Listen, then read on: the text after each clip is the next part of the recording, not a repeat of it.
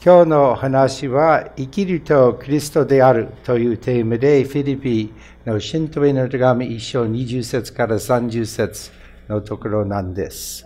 So today we're going to be talking about to live is Christ from Philippians chapter 1 verses 20 through 30. これは私たちのフィリピのシリーズの第3のお話ですが、This is our third message in the book of Philippians. And now we get one of those words today that is so deep in meaning and so joyful and yet also difficult. 今日は与えられる聖句の中はすごく深い、意味深い、でも難しいというところもあるの聖句があります。And that's Paul talking about his life and his death. これはパウロは自分の生きと死に関して話しているところです。So Paul is writing from a prison in Rome. パウロはもうローマでもう投獄された状態で裁判を待っているところです。He's waiting for trial. But a few years earlier, maybe 10 years earlier, he was also in Philippi and he was sharing with the people there. パウロは数年前、10年ぐらい前、フィリピンの町に行って、その兄弟姉妹のところにいました。実は、その開拓伝道のところで、パウロは伝道して、そのフィリピンの最初のイエスを信じる人は、その伝道の結果でした。In fact, he was there evangelizing for the first person in Philippi, evangelizing, and the first believers in Philippi come from his work.Now, my wife and I were able to go to the ruins of Philippi, or what's left of Philippi. 妻と私はフィリピンのところに行って、そしてその遺跡のところを歩いて全部見ました。And here's just a small amount of that, just a little look at it here. And you can see, if you're looking around, もう周りを見たりして、その町の遺跡を歩いていくと、このような場面はたくさんありますね。A lot of places look just like this as you're looking around the ruins of Philippi. And I think whenever you visit a place like this, you cannot help but think a lot about history. こういうところに行くときは、私はいつももう歴史のことを深く考えさせているです。皆さんは同じかもしれません。And maybe that's for all of us, but also I think about, the witness left by the church and the people who lived there and about life and death. そしてその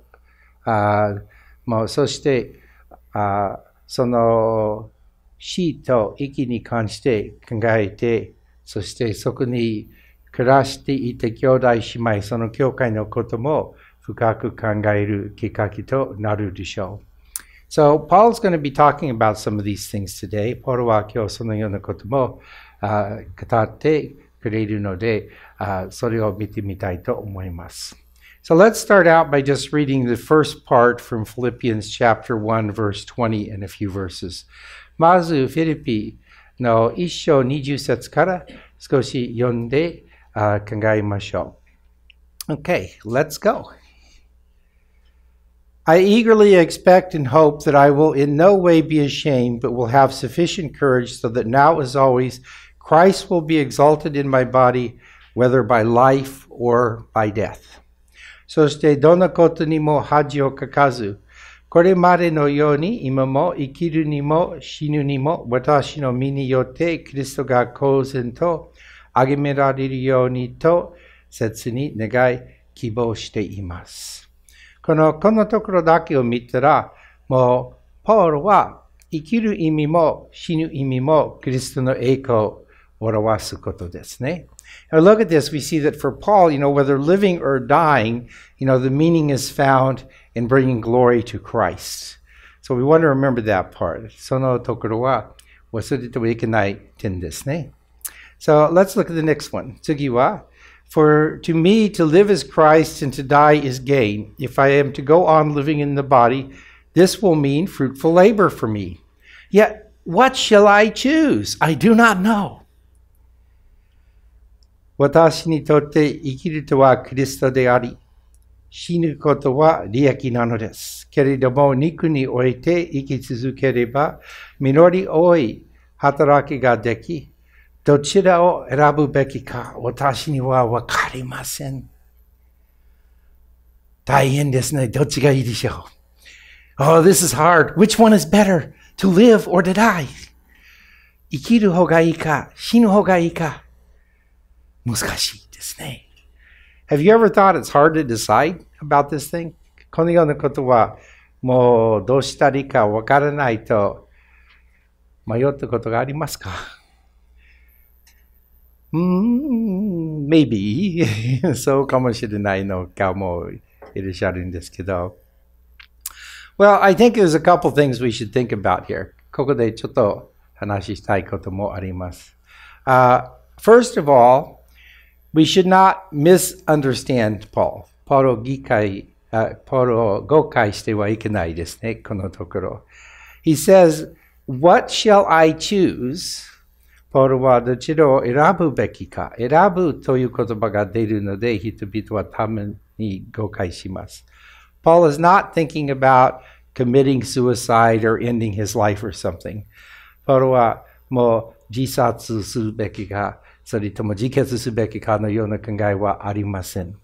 We know that because he just said that for him, whether it was life or death, he wanted to bring glory to Christ. And Paul committing suicide would not bring glory to Christ. それはすぐわかるでしょう。パウロはもう先に生きることも死ぬこともキリストに栄光をもたらすためだって言って、それはもう自殺とかそれはキリストに栄光を与える行動ではないです。パウロはその意味でこれを言われたわけはないです。So Paul wasn't thinking about something like that when he wrote this. So even though that, which shall I choose, he's not talking about that. これは選ぶべきかとあっても、そのような意味ではないです。So what does he mean? どういう意味でしょうか？ Well, I think he's thinking about, his prayers and his conduct when he goes to court for the trial. パウロは多分自分の祈りと裁判に出るときのようなもう見回し言葉を考えていると思います。If I go this way and I try to protect myself with my words and ask God to give me, more time, to live and to have me freed, then in front of the court I will have one sort of demeanor. それは例えば、あっちへ行って私は主にもう無罪と宣告されるようにと祈りながら裁判の前に出て言葉とか選ぶとあっちの道になります。But if he chooses the other way, then he's not going to try to protect himself. But if he falls into judgment and becomes a martyr, that will bring glory to Christ as well. でも他方では、もう例えば裁判の前に大胆に話して自分を守る言葉は全然使わないと死刑にされてもう殉教者になればそれはキリストに栄光をもたらすと考えていると思います。So I think this is what he's thinking. Would it be better for Christ's glory for me to be martyred here in Rome? Or would it be better for me to be released? So パウロは考えているのは私はこうだと思います。もうこのローマの町で私は殉教者になったらキリストの栄光のために大きな役割があるか、それとも解放されたらそれはキリストの栄光がもっと多いかなと思っているところと考えられます。So anyway, we know that Paul also was there when Stephen was martyred in Acts chapter 7. もうステファノという人はもう使徒言行録の7章で殉教された時もパウロはそこにいました。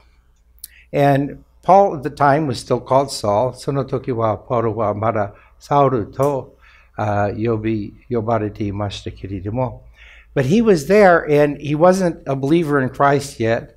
He hadn't met Christ yet. その時はまだキリストとの出会いはまだでしたので、パウロはクリスチャンじゃないで、そのステファノの死に賛成していました。And he was there in agreement with those who killed Stephen. But he probably remembers that. And here's a picture. これはその場面の海外、その状況の海外となりますね。This is a painting that was made of the martyrdom of Saint Stephen. 聖ステファノの殉教の絵画であります。And you can see that there's this young man on the right. 右の方に座っている若者は、それはポール。まだソウルと呼ばれています。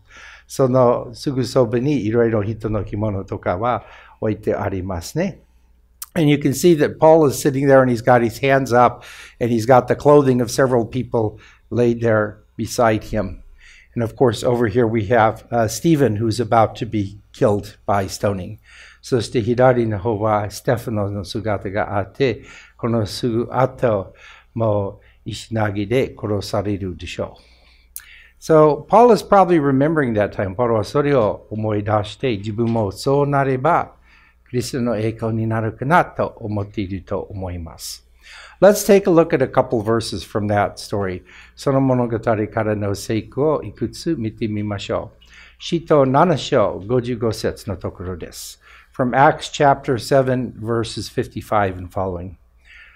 ステファノは聖霊に満たされ天を見つめ、神の栄光と神の右に立っておられるイエスとを見て、天が開いて人の子が神の右に立っておられるのが見えると言った。But Stephen, full of the Holy Spirit, looked up to heaven and saw the glory of God and Jesus standing at the right hand of God. And look, he said, I see heaven open and the Son of Man standing at the right hand of God. 当時はステファノは70人の議会の前に立っていました。ユダヤ教の議会でしたね。At the time, Stephen was in front of the Sanhedrin, the 70 members of the Council of Jewish Elders. And he had been talking about why they should trust in Jesus because all the prophecies in the Old Testament. 旧約聖書のメシアに関しての預言の言葉をまとめて話していたステファノでした。And now he comes to this. ここまで来ると。Everyone there thought this is blasphemy. そこにいたユダヤ人たちは、これは神に関しての冒涜だと怒ってしまいました。Became very angry and they took Stephen out to stone him. みんなはすごく怒ってステファノを石投げで殺そうとしました。So here's the next scene. We're skipping a little bit. ちょっと飛びますけど。While they were stoning him, Stephen prayed, Lord Jesus, receive my spirit. Then he fell on his knees and cried out, Lord, do not hold this sin against them. And when he had said this, he fell asleep. 人々が石を投げつけている間、ステファノは主に叫びかけて、主イエスよ、私の霊をお受けくださいと言った。それからひざまずいて、主よ、この罪を彼に負わさないでくださいと、大声で叫んだ。ステファノはこう言って眠りについた。この死に方でステファノは神様に、主イエスに多くの栄光を与えたでしょう。By dying like this, I think Stephen gave much glory to God and to Christ. And Paul is probably remembering this and saying, I could go the way of Stephen. And that would be a powerful testimony if I die in Rome as a martyr. パウロは考えているでしょう。私もステファノのようにこの世から去れば、それは神に栄光を与える、クリストに栄光を与えるステファノと同じようにと考えているでしょう。そしてそこに行ったことで、パウロは責任を持つという気持ちもあった。これで私の責任も終わり、私は同じように死ねば。And Paul also is probably thinking, and I had some responsibility. I was there approving of this, but if I die the same way, using the words that Jesus used on the cross, forgive them. 主イエスは十字架上で語ったように、ステファノが語ったように、この私たちの敵をお許しくださいと祈りながら素晴らしい証になるでしょう。That'd be a great testimony. Well, Paul, a few years later, did indeed die a martyr's death. But we think he was released this time from prison and that a few years later he was arrested again and died in Rome as a martyr. パウロは実は数年後、殉教者として手に召されたことがあります。数年後でした。でも今度の投獄の時から解放されたと考えられています。またその数年後、逮捕されてもう一回裁判の前に出て、その時は死刑されました。If you go to Rome, ローマに行けば、この教会もあります。There's this church as well. If you go to Rome, you can see San Paolo Fuori Mura 大聖堂。私に聞けないでください。Fuori Mura はどういう意味か私もわかりません。でもその呼び方です。So, this is the Basilica of St. Paul outside the walls in Rome. And it's dedicated to St. Paul, and to, of course, preaching the gospel of Jesus as he did. これはもうポールの名前が与えられて、聖パウロと同じように福音を伝える教会という意味となります。But if you go inside, でも入ってみると、こういうところもあります。There's also this spot. これはその中の白い棺は、パウロの棺だと考えられています。And it's thought that this is the coffin of St. Paul, that white coffin that you can see inside there. And they did actually drill a little hole in it. They haven't opened it, but they drilled a little hole in it, and they did a DNA test that verified that the remains in there are about 2,000 years old. And they saw that, okay, it's somebody in a purple robe and stuff, and it just looks like it really probably is St. Paul. そして、もうその棺を開けたことはないですけれども、小さい穴を開けて、そこから覗いて、科学的なことをやって、これはもう本当に2000年前の骨であることを確認して、そしてこの棺の中の姿は紫のローブみたいな服があって、本当にパウロでしょうと決断しました。Now, Paul's death and even his coffin in this church, which to us may seem a little strange, パウロの死とこの教会の中にその棺があることは、ちょっと妙なことと感じるかもしれませんが、今までキリストの栄光を語っている証でしょう。But it's still testifying of Christ's glory and that Paul died for Jesus. イエスに対しての信仰のために殺されたことを今も語っているでしょう。So, let's go on. But as we go on, let's ask a question. もう引き続きますけれども、まずちょっと質問したいです。皆さん考えたことがありますか？ Everyone, have you ever thought about 私の墓碑にどのような言葉が刻まれたらキリストの証となるでしょうか？ What could they put on my gravestone that would be a testimony to Christ? Now, in Japan, many graves have nothing but the family name.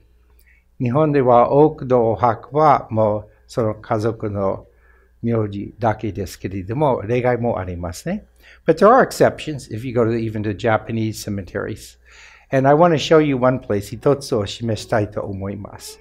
And this is here in Osaka. これは大阪、羽鳥霊園の方にあります。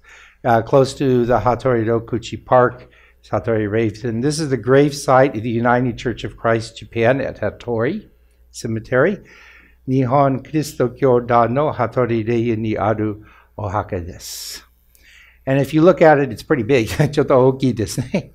聖書の言葉いくつそこにあるんですけど、there's various Bible verses there.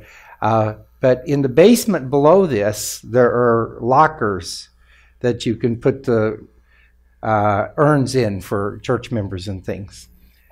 この地下があるんですね。地下室があって、ロッカーの制度で、教会の兄弟姉妹の壺をそこで収めることができますね。And on the right hand side, 右の方にありますけれども、この言葉があります。On the right, there's this word. 国籍は天にあり、我らはイエス・キリストの救い主として、そのところより来たりたまを待つとありますね。So the Bible translation is a little bit of an old-style literary Japanese translation. この言葉はちょっと古い聖書の訳、文語訳ですけれども、皆さんはこの言葉をしていると思います。多くの人は。I think a lot of people know this word actually in the modern translation. 現代の翻訳だったら、フィリピ3章20節ですね。But our citizenship is in heaven and we eagerly await a Savior from there, the Lord Jesus Christ. しかし私たちの本国は天にあります。そこからイエス・キリストが救い主として来られるのを私たちは待っています。アーメン。ハレルヤ。素晴らしいですね。I think this is a wonderful word to put at a gravesite. もう墓碑にこのような言葉があれば素晴らしいと思います。And it is actually on a lot of graves around the world. 実は世界のいろいろところでこれは墓碑にある言葉、御言葉です。他の御言葉もたくさんあります。もちろん。墓地に行ったらいろいろ見たら面白いですね。興味深いです。If you go to graveyards and you look around, you find a lot of really interesting things. もうこの墓碑でも、この人はもう天に召されています。でも今もキリストの証を伝えています。この墓碑で。By the word on this gravestone, this person, they've been called home to heaven, but they're still testifying to Christ through the gravestone. What would you like on your gravestone? ご自分の墓碑はどの言葉がいいでしょうか？考えることですね。Something we can think about, And maybe if you have a family grave, もうご家族のお墓だったら、もう聖句を書くことはちょっと無理かもしれませんね。If you have a family grave, it might be kind of hard to put a Bible verse on it. But you could put one on your urn, ask them to. でも、壺に御言葉を書いてもらえばいいかもしれません。I like graveyards. 私は実はもう墓地が好きです。おかしいですか？ Is that strange? 人生の意味を考えるところですね。It's a place to think about the meaning of life. あるアメリカの墓地に行ったら、このところも見つけました。In America, in one of the graveyards, I found this one. And this is Romans 8:18 on the gravestone. It's right here. It's a little hard to read, maybe. ちょっと読みにくいかもしれない。ここにありますね。ローマ8章18節。I consider that our present sufferings are not worth comparing with the glory that will be revealed in us. 現在の苦しみは将来私たちに表されるはずの栄光に比べるとは取るに足りないと私は思います。アーメン。I don't know anything about this gal, Sarah French Alsop. I was reading her husband's name for a moment. The only thing I know about her is what's on here. ここに刻まれたこと以外、私はこの婦人に関して何も知りません。But she's still testifying to Christ. でも、キリストをまだまだ証ししていますね。いいかなと思います。So Paul would like to go to heaven and he'd like to leave the testimony behind that will influence many people. パウロはもちろん天国へ行きたい。そして証を残したいという気持ちがあります。それで、死ぬがいいか生きるが望むべきか考えているでしょう。So I wanted to talk about heaven. 私は天国のこともちょっと話したいと思いました。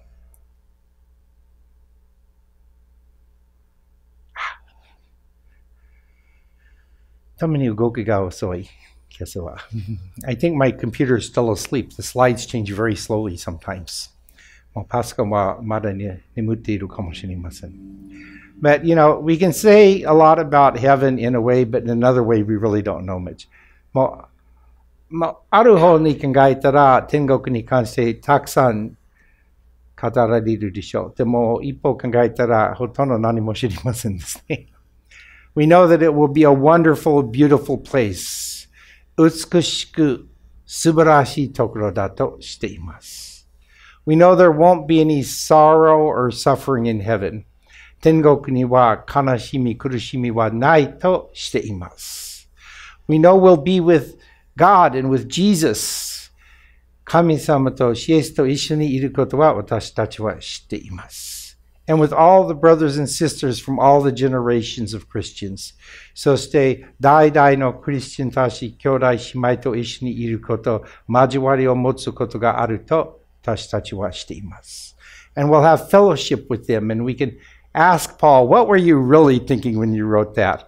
そして交わりを持って聖パウロに、すみません、あの時にこう書いた、どのようなことを考えているでしょうかと直接聞くこともできると思います。でも、具体的にどのようなお部屋があるかとか、ベッドはどうですかとかわからないんですね。布団を使うでしょうかね。天国だったらどうでしょうね。But we don't know a lot of practical, concrete things about it, like, well, what will my room be like, or my bed, or will I use a futon, because in heaven we should have futons. Who thinks there should be futons in heaven? 天国に布団があればいいと思う方いらっしゃいますか？皆さんはベッドに慣れていますね。You've all gotten used to beds. Futons are so nice. 布団がいいでしょ？じゃあ、引き続きます。23節から From verse 23 we continue. I am torn between the two. I desire to depart and be with Christ, which is better by far, but it is more necessary for me that I remain, for you, that I remain in the body. この二つのことの間で板挟みの状態です。一方ではこの世を去ってクリストと共にいたいと熱望しており、この方がはるかに望ましい。だが、他方では肉にとどまる方があなた方のためにもっと必要です。こう確信していますからあなた方の信仰を含めて喜びをもたらすように、いつもあなた方一同と共にいることになるでしょう。Convinced of this, I know that I will remain, and I will continue with all of you for your progress and joy in the faith. So that through my being with you again, your joy in Christ Jesus will overflow on account of me. そうなれば私が再びあなた方のもとに姿を見せるとき、クリストイエスに結ばれているというあなた方の誇りは、私ゆえに増し加わることになります。素晴らしいですね。Paul's desire would be to go to heaven and be with Jesus. ポロは望ましいというのは天国にいてクリスト、イエスと共にいることです。But for others, for the people of Philippians, he wants to stay and still be useful. でも役に立つものであることがいいし、フィリピの信徒のために残る方がいいし、もうここに行った方がいいと思います。生きるがいい、望ましい。他の人のためです。自分のためではないです。Who are we living for? 私たちはどうでしょうか？誰のために生きていますか？ Are you living for yourself and to just have a comfortable life? ご自分のために生きて、できるだけ楽な生活しよう、楽しい生活しようと思っていらっしゃいますか？ Are you living for your family? ご家族のために、それとも、周りの人々のために大勢います。Or for all the people around you, for the people near you. キリストのために生きていらっしゃるでしょうか？ Are you living for Christ? What are we living for? 私たちは何のため、誰のために生きていますか？ Who are we living for? Paul decided that even though he'd rather be home with Christ, that he would go on living because he could be a blessing to others. パウロはキリストのところに行くことは望ましいと言いながら、他の人に祝福を与えるために、この世に泊まりたいと決心しました。もっと根本的な質問ですが、an even more basic question. Are we living or dying? 私たちは生きているのか、死んでいるのか。This is about attitude. これは態度に関しての質問でしょう。When you wake up in the morning, do you think, another day that I can live for others, for Christ? Or do you wake up and think, one more day closer to death? 私たちは目覚ますときにどう思いますか？もう一つのクリストのため、他の人の祝福のために、この日が与えられていこうと思いますか？それとももう死が近づいて、一日死の人近くにいます。考えたことがありますか？ Have you thought about this?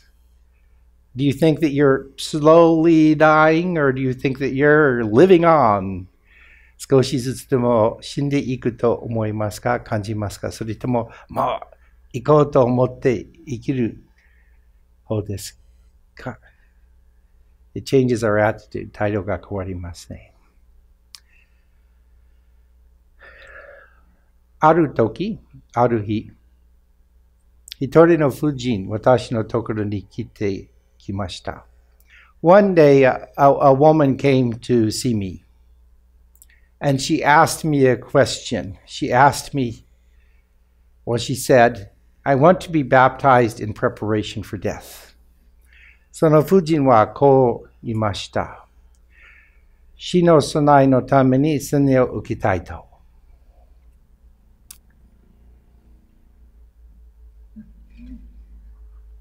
牧師のいつものように時間がいるときは水を飲んで。Like pastors always do when they need a moment, I get some water from my throat. And I pray in my heart, 心の中に祈る。最後は私はこう言いました。And I finally answered, Baptism is preparation for life, not death. 洗礼は生きる準備であり、死ぬ準備ではありません。と答えました。I think the Holy Spirit gave me that word. 聖霊が与えてくださった言葉だと思います。Because that opened up a conversation. それでいろいろお話ができるようになり、その婦人は後で多くの喜びを持って生きるために洗礼を受けました。And that woman later, after we talked and stuff and some things, she went with great joy to get baptized in order to live. ご自分はどうでしょう？ How about you? もう、洗礼を受けたことがあれば、どの態度でそれを受けたでしょうか？まだだとしたら、何のために洗礼を受けたい気持ちがあるでしょうか？ありますか？ What about us? With what kind of attitude did we get baptized? And if we've already been baptized, we haven't been baptized yet, what might make us want to get baptized? 生きるために to live. Let's go on. 引き続きます。27節から。From verse 27, let's continue. Whatever happens, conduct yourselves in a manner worthy of the gospel of Christ. ひたすらクリストの福音にふさわしい生活を送りなさい。そうすれば、そちらにいてあなた方に会うにしても、離れているにしても、私は次のことを聞けるでしょう。あなた方は一つの例によってしっかり立ち、心を合わせて福音の信仰のために共に戦っており。Then whether I come and see you or only hear about you in my absence, I will know that you stand firm in one spirit, contending as one man for the faith of the gospel. 大事なことです。教会の兄弟姉妹の心は一つにいるべきです。the heart of the brothers and sisters in the church should be one. Without being frightened in any way by those who oppose you, this is a sign to them that they will be destroyed, but that you will be saved, and that by God. どんなことがあっても反対者たちに脅されてたじろぐことはないのだと。このことは反対者たちに彼ら自身の滅びとあなた方の救いを示すものです。これは神によることです。つまりあなた方にはキリストを信じることだけでなく、キリストのために苦しむことも恵みとして与えられているのです。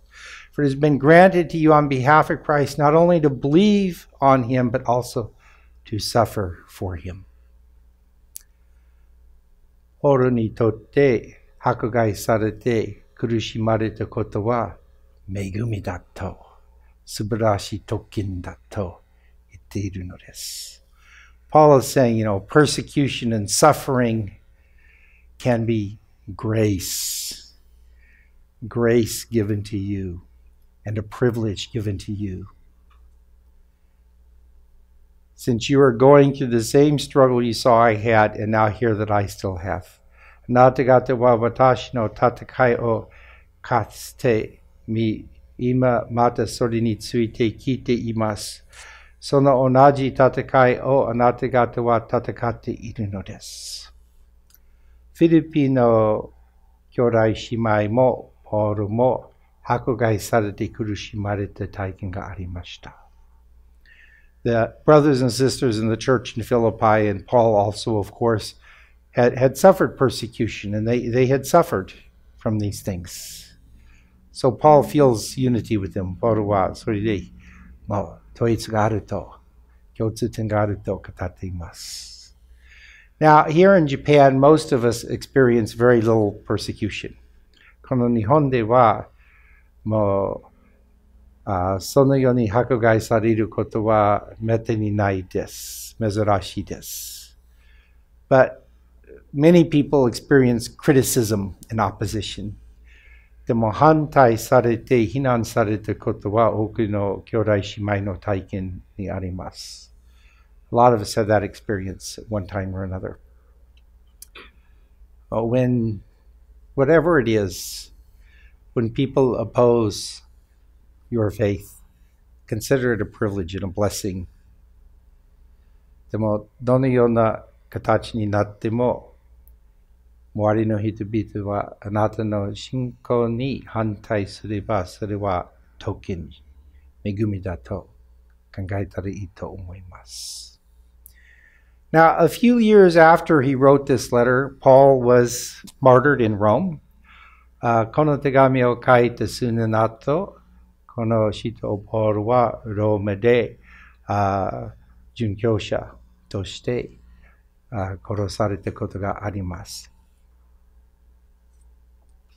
But perhaps he had a chance to visit Philippi again after that. I don't know for sure. その後、この手紙を書いた後、もう一回フィリピンまで行ったことがあるかもしれません。それはもう確かなことではないです。それともスペインに行って伝道のためにスペインへの旅もできたかもしれません。And also maybe he went on to Spain, as he said he wanted to, and shared the gospel there before returning to Rome. その後、ローマに戻った時に、ポールは殺されました。But eventually, when he went back to Rome, he was killed. And this painter did it this way. 画家はこのように想像しました。聖ポールの斬首とあります。The beheading of St. Paul, because we know he was beheaded. 首切ったことは私たちはわかりますね。And, like Stephen, I'm sure that he gave a great testimony to the very end of his life. ステファノと同じようにポールはきっと素晴らしい証、最後まで述べていた違いありません。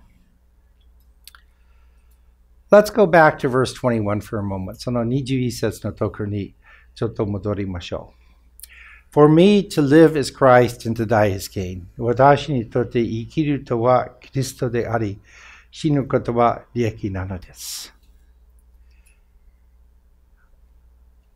I think it's easy to understand why dying and going to heaven is gain.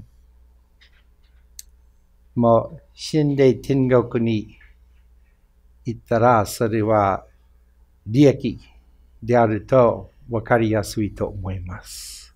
その信仰があれば、if you have faith that you'll go to heaven, I think it's easy to see that as gain.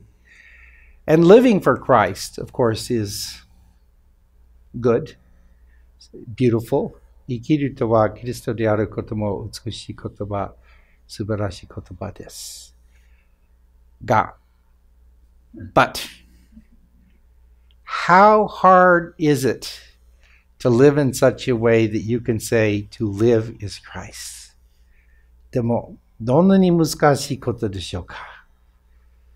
心から私は生きるとはキリストであると述べるために、その自信を持つために、私はこれを読んで考えれば考えるほど苦しまれた気持ちになります。私は本当に日々の生活で本当に時間ごとに私の命は生きるとはキリストであると言えるようになるでしょうか。Daily, hourly, to live in such a way that you can really say, in my life, to live as Christ. Will I someday be able to get there somehow? まだまだです、私は。I'm not there. There are days, there are hours when, yes, now I am living in such a way that to live as Christ. ある日、ある時のことで、今私は生きるとはキリストであると実現しています。という言える時があれば、全然違う時もあります。And then there are times that are not at all like that. 神様は私の心の中に働いてくださることは、私は未完成です。I am an unfinished work, even though God is working in my heart. You know, I knew a guy when we were in Monterey, California, and I was going to the graduate school there studying electrical engineering. カリフォルニア州のモンタナ市にで、私は大学院に通っていて、電気工学を学んだ時、ある人は知り合いでした。And he was actually he was a chaplain in the Navy. 海軍の牧師の人でした。And when the first Iraq War, the Gulf War, started, and everybody, of course, because it was a lot of Navy and Marine people there, were talking about the war, and when we get sent to the war, did we want to go to the war? その湾岸戦争の時でしてね。そして湾岸戦争の開始の時に、もうそのところはもう海軍海兵隊の人は多かったので、みんなはそれを話されていましたね。そしてある時、あるグループの中で私たちはそれを話していました。One day we're talking about that in a little group there, and we're talking about, will we go to the war, and what would it mean if we go to the war? 湾岸戦争へ行くことになるか、どういう意味になるかと話しているときに、その海軍の牧師の人はこう言いました。ちょっと、それを言う前に、皆さんはそのグループでもう行くとしたら死の覚悟が必要だと分かっていることですね。And then one day the chaplain was there, and he said something, but first you have to understand that in the group we had all already talked about how, if we got sent to the war, if we went to the war, that we had to be prepared to die, because that's what war is like. 戦争はそういうものですから。But this is what he said. 彼はこう言われました。If someone will die, it would be better that I die rather than someone else. もし誰かが死ぬなら私は他人よりも死んでいく方が良いでしょう。わお